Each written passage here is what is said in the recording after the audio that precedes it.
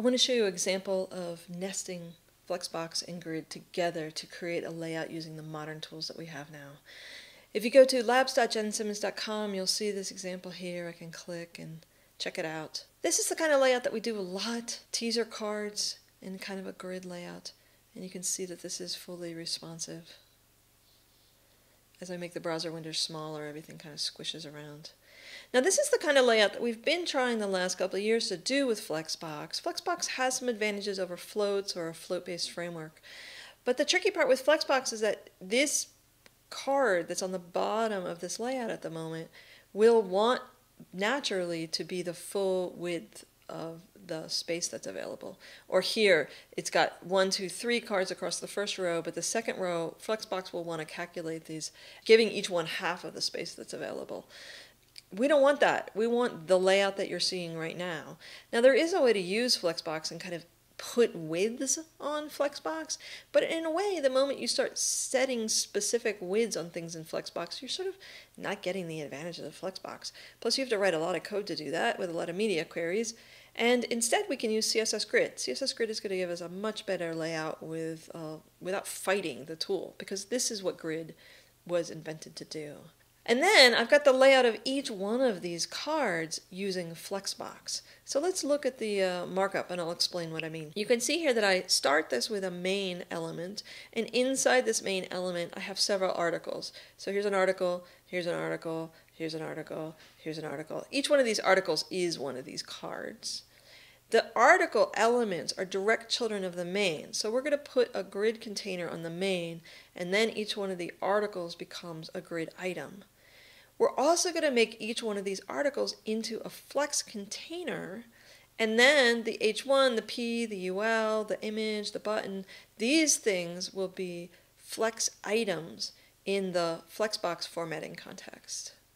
And you can see here, like if you look at the running code, you can see that the order of the content visually is image, title, description, paragraph, list if there is one, and this buy button.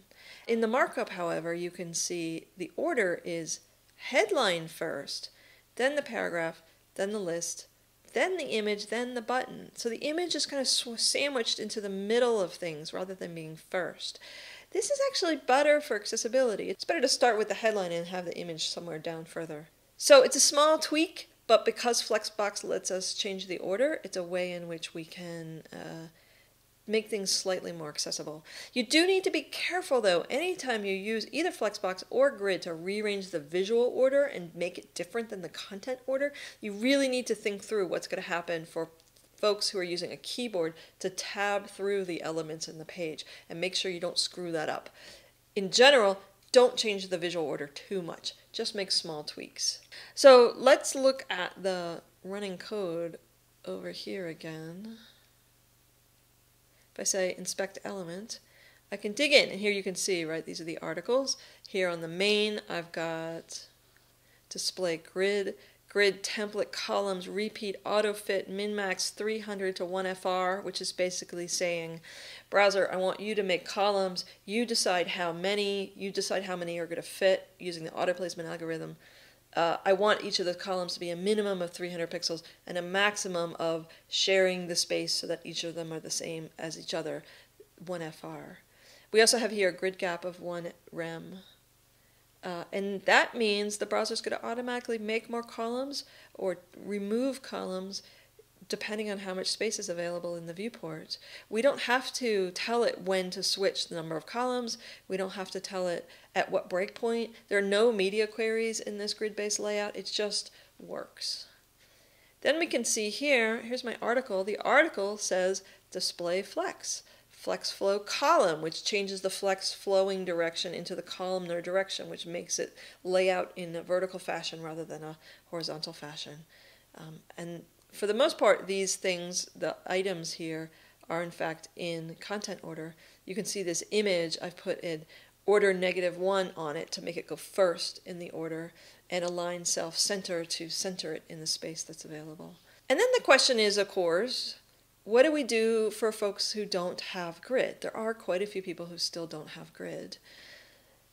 That's why I'm using Flexbox to do the layout inside the cards. I could use Grid to do the layout inside the cards, but far more people have browsers that support Flexbox than support Grid. So let me use the older technology so that more people have coverage, and I'll use Grid for the folks who have Grid, but let's also think about the folks who don't have Grid. So you can see here in my CSS that I have structured my code so that I've got here, I'm going to start with the layout for folks who don't have Grid. And then inside a @support statement, inside a feature query, I'm going to say @supports display Grid, which is a little test. If you have Grid, run this code. If you don't, skip all of this code. And I'm going to, first I'm going to kind of undo the layout that I did for the fallbacks. So the fallback layout, I needed to add a max width and add some margins, but for the grid-based layout, I don't want that. So I'm going to set my max width to 10,000 pixels instead of 500 pixels, and I'm going to set all my margins to 0 instead of having a left-right margin of auto. And I'm going to take off this the top and bottom margin on the article and set that to 0 as well. And then this is the layout in Grid. This is the entire grid-based layout to lay out those cards. Display grid, grid template columns, grid gap. That's all I need. All of the rest of the CSS is styling, the styling that you see here, and it has to do with the flex-based layout.